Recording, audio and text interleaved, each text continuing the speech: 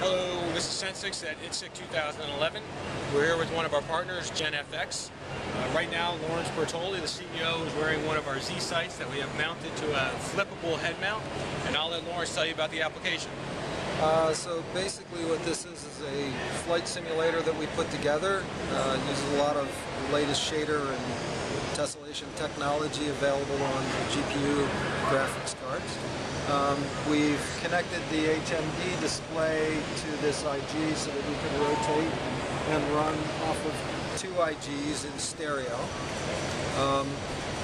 So what I'm going to do is just kind of take off from the airport and show you a little bit. You'll be looking at the monitor up there. I'll be looking at the head side.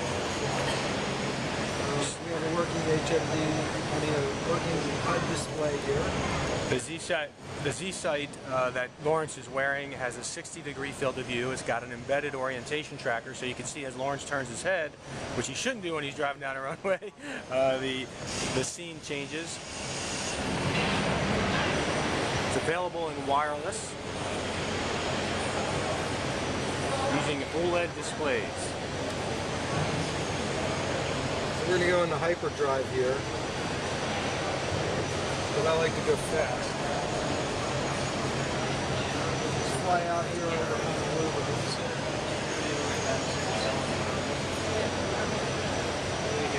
This database was provided by CSC to us to use, and we've added a lot of cultural features to it, increased a lot of the buildings on it. All the models are built by our team. The F-18 that we're flying, and then these ships over here.